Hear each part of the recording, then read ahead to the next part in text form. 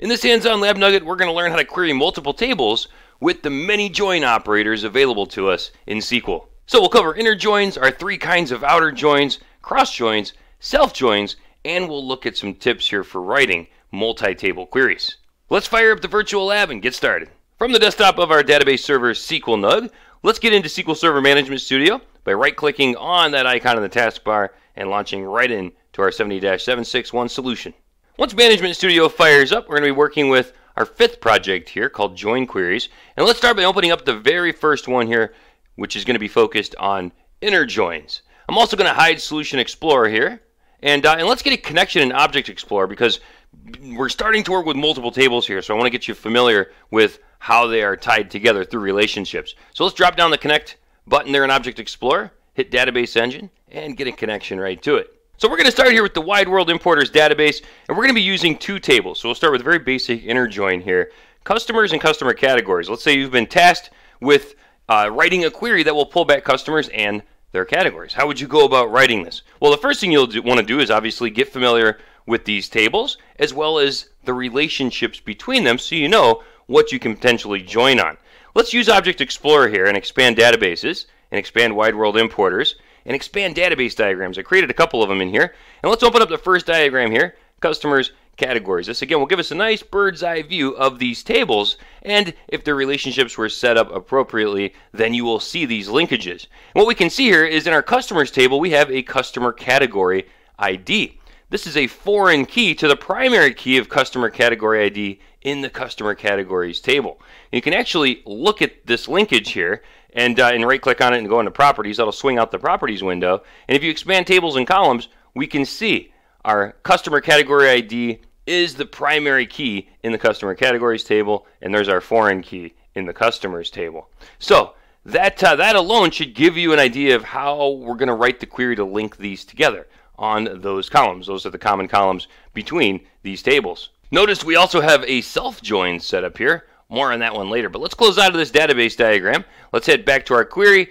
Let's change our connection context for this query to Wide World Importers. And then our first query, very simple here, is going to pull back the customer name out of the customer table and the category name out of that category table. And we're going to link these together with an inner join operation on those common columns across those tables. Also notice here that we're using an alias, which just makes our query a lot more readable in this case because we can use the alias to reference the columns from those specific tables rather than using the fully qualified table name. All right, so this looks good here.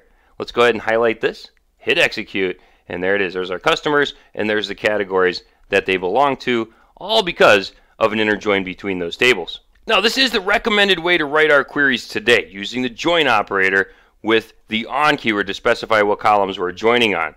This is still supported. This is the old school way of writing joins, where we specify our tables, common delimited in the from clause, and then use a where clause to tie our common columns together. This still works, but don't use this. And I only point this out because you may see this when supporting older databases. And you'll even see here that we will get the exact same result as we did previously. There it is. Now let's crank it up a notch and write a query that targets 4 tables. So we're going to head down here, switch our connection context to AdventureWorks, and I also want to just get you familiar with these tables. So over in Object Explorer, let's expand AdventureWorks, expand database diagrams, and here we have the second one here, product category inventory diagram. If we open this up, we're going to see all 4 of these tables. Now, when you're designing a big complex query that's going to require access to many tables, what you want to do is work with one table at a time. And start with your base table, right? And in this case, our base table, if we flip over to our query here, is going to be our product table, right? That's our initial table. And then you can start adding in the tables that you need to pull columns from. And if you get to the point where there's a table that is going to require other tables, and you're not really sure the path that you need to take to get there, for example, in order to get to our category table, we don't have a product category ID column in here. We need to go through our subcategory table to get there. Well, this is again where you can look at the relationships for this table. So if we right click on our product category table, we can head up here to relationships, which will open up a dialog and show us that this connects to the subcategory table. Then we can go into that table, look at its relationships, and find its linkage back to our product table. It's a great technique to use when you begin writing queries for the first time in a database design that you're still unfamiliar with. Another thing that's useful for understanding the kind of join that you're going to need is looking at the nullability of your foreign key columns. In other words, let's take a look at our subcategory table here. Let's right click, choose table view and standard. We can see that product category ID is not nullable, which means a subcategory must belong to a category. So it's pretty much only going to make sense to inner join these tables together. If we look at our product table on the other hand and do the same thing, and look at our subcategory ID, look at this. I know it's tough to see. Let me zoom in a little bit here. Subcategory ID is nullable. So what this means is that if we do an inner join on this table to subcategory ID, we're only going to get records where our products have that subcategory ID. So that may be a good candidate for a left outer join if we're writing a query that needs to include all the products, whether they have a subcategory or not. Also, looking at our product inventory table, notice that the product ID is part of the primary key of this table. So we've got a one-to-one relationship between product and product inventory. In other words, we could potentially have products that don't have inventory. So this may be another candidate here for a left join, again, if we want to include all products in the final results of our query. All right, let's go check this out here. So now we have an idea of how we're going to link these together, right? So if we head back to our query, and we check this out, you can see we're inner joining everything right now. So we're inner joining product subcategory on the product subcategory ID across this and the product table. Product category, we're inner joining to the product subcategory. And product inventory, we're also joining to our base table here, product. So right by default, because these are all inner joins, we're only going to get back products that have inventory that have a subcategory associated with them, 460 total records. All right, moving on, we have another multi-table query here that we're going to look at, only this one is going to require multiple join conditions here on our special offer product table, and that's because we have an intermediate table with a composite primary key. So we're going to need to join this table with two columns, which is why we have an and here after the on keyword. Let's get familiar with this table structure here. If we head over to our database diagrams, this is going to be called Product Sales Specials Diagram. Again, here are these four tables. And what we're aiming to do here is write a query that shows us products that were sold with a special offer. So if this is our leftmost table in the query, in order to pull back the description of our special offer and the name of our product, again, we need to go through this intermediate table, which contains a composite primary key. That's a key consisting of two or more columns, in this case two. And again, we can verify that by looking at our relationship. If we right click on that relationship and head into properties and expand tables and columns, there it is. We can see that this relationship consists of both special offer ID and product ID here in this table, and that's how we're going to need to link it from sales order detail using the product ID and special offer ID out of that table. Once those are linked, we can then perform inner joins on our other tables to pull out the fields that we need. So let's go ahead and close out of our diagram and head back here to our query. And that's exactly what we have going on here. We're linking special offer product to sales order detail on both of those columns, then product to special offer product on the product ID, and our special offer through the special offer ID column on both of those tables as well. And we also have a where clause in here to filter out anything that does not equal 1. 1 means no discount. So if we were to just execute this without that filter, it's going to still pull back absolutely everything, 121,000 sales, and you can see most of them are going to consist of no discount. So that is special offer ID number 1, and if we put that filter on there, this should only return a little over 5,000 records. So these are all the products, all the sales that were offered with the discount. You can see the description of that special offer over there on the right. There's the product name, and there's the sales order ID. So those are inner joins. Let's move on and take a look at outer joins. I'm going to hit Solution Explorer and open up O2 outer.sql. We're going to bounce back to the Wide World Importers database once again, so let's hook this query up to that database. There we go. And also over here in Object Explorer, let's head down to Wide World Importers and expand database diagrams. We're first going to be working with customers and their contact information. So two tables here, the customers table and the people table, which stores their contact information. So let's start here by opening up our database diagram, customer people. You can see here's both of these tables. We have quite a few relationships set up between these tables, relationships that reference themselves, again more on that when we get into self joins, and relationships that reference each other. And if whoever created these relationships named them accordingly, you should be able to identify based on the name here, which you can see in the tooltip. So here's the relationship between the primary contact ID. So this ID right here references the person ID in the people table, so that will tell us who their primary individual for contact is. And then here's the alternate one, which is this relationship down here. So that's what we're going to be working with here for these outer queries. The first one we're going to write here is a very simple inner join, just to show you that, and get some context here. This will return all customers that have both a primary and an alternate contact, because we're performing inner joins for both of these tables, one against the primary contact ID and one against the alternate contact ID. And the result here is 402 records. Again, only customers that have both a primary and alternate contact. But this alternate contact person ID is nullable in the customer table, meaning there could be customers that don't have an alternate contact. And what if we wanted to get a list of those, or a list of both a customer with a primary contact ID and then with or without an alternate contact ID? That's where a left join can come in handy, and that's what our next query is doing.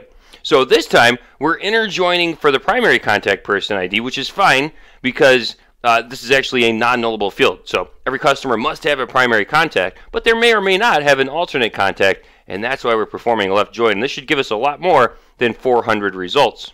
And there it is, 663. Now we're getting customers that do, or don't. These customers that have null in their alternate contact field here were not returned in our previous query. And you can see we have quite a few of them in there. Now, what if we wanted to write a query just to identify those with a primary contact ID and those without an alternate contact ID? This is where that null predicate comes in handy. And here it is.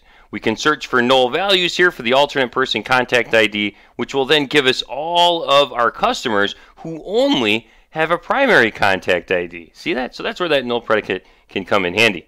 Moving on, let's take a look at a right outer join.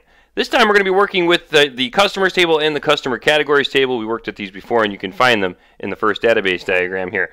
But this time what we're going to say is our customer categories table is the right table. So let's say we wanted to identify categories first with or without customers. Remember, this will show us all matches and anything that doesn't match. And if we execute this, anything with a null value are customers that do not have that category. So there are no agents and there are no wholesalers as customers with those categories. And of course, we can identify just those by adding a null condition against any column out of there from our customer table, since that is the left table in this case, and we're right joining to it with the customer categories. And this will return us with, oh, and there was one more in there as well, general retailer. So those are the categories without customers. So again, left and right join, it just depends on which table you place in the left and which table you place on the right. And finally, we have a full join, which again is essentially just a left join and a right join simultaneously. So our previous query written with a full join will give us customers with or without categories and categories with or without customers. And if we execute this, really we're going to get the same results as we did before. There's those three categories without customers, and there are no customers without categories because it is required. But again, we could add a null condition onto either side. If we add it on one side, it's a left join. Add it to the other side, it's a right join. But if we add this to both sides, it'll allow us to identify records that do not exist in either table. And in this case, we're going to get the same results as a right join because, again, customers must have a category, but categories can be without customers, which is why we get that. And those are all of your outer joins. Let's look at our special join types here. If we head back into Solution Explorer, let's open up our third query, cross-self.sql. And let's start here with a cross join. Let's say, for instance, that we wanted to get a list of all stock items with all of their colors. Now, we're just going to do this for one supplier because if we didn't, we would get an unbelievable amount of records. But this will return us with 8 records, and we first need to switch our database here to the wide world importers. But our first query here is going to return us with all the stock items from supplier ID 1. There's a grand total of 8. And then our colors, we have a grand total of 36 colors. So if we were to cross-join all of the items with all of the colors for supplier ID 1, the grand total is going to be 8 times 36, which is going to be 288 records.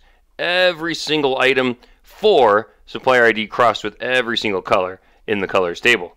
And finally, we have a self-join. Again, let's open up the database diagram here for either one of these will work because the customer table is in both of them.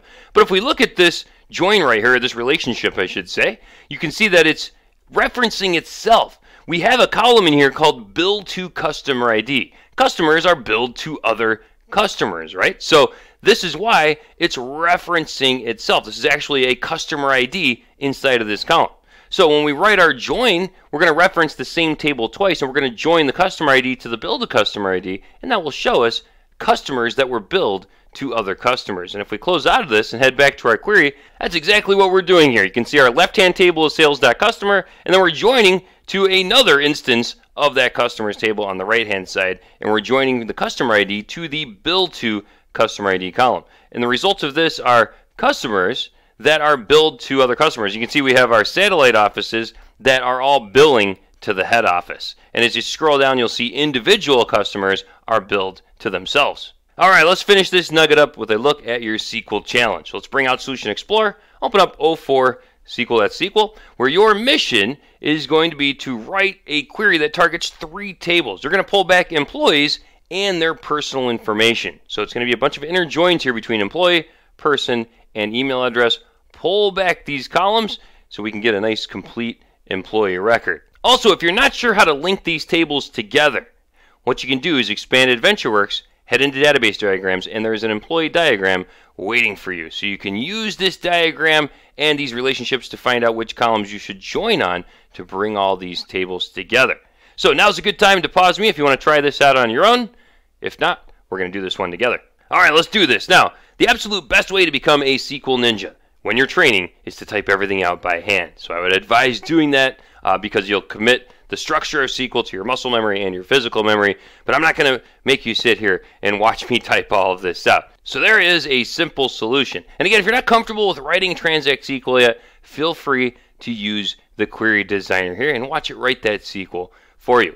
So here's what our query looks like. We're grabbing the employee table. That's our leftmost table here, so that way we can grab the job title and the hire date. Then we're going to join the person table to that employee table by performing an inner join on the business entity ID column between these tables. From there, we're going to join the person.email address table so we can get the email address of our employees. We're joining that to the employee table using an inner join again on that same column. And that's what allows us to pull out the email address.